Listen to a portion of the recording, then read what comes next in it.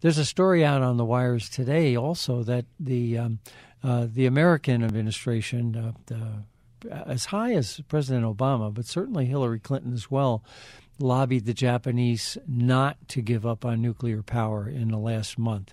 So there was intensive pressure from the Americans as well as from the Japanese business interests to sort of create this fuzzy deadline that's so far down the road that really nobody has to do anything right now. Well, why does the U.S. want Japan to stay nuclear?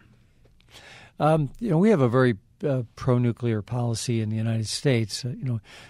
President Obama, of course, was from Illinois, and the biggest the biggest early money in his campaign came from Exelon. So he's been heavily influenced by pro-nuclear lobbyists for the entire administration. It's an export commodity, but according to the press reports that are out there today, it's more than that. It was a fear that it would become a contagion, if you will.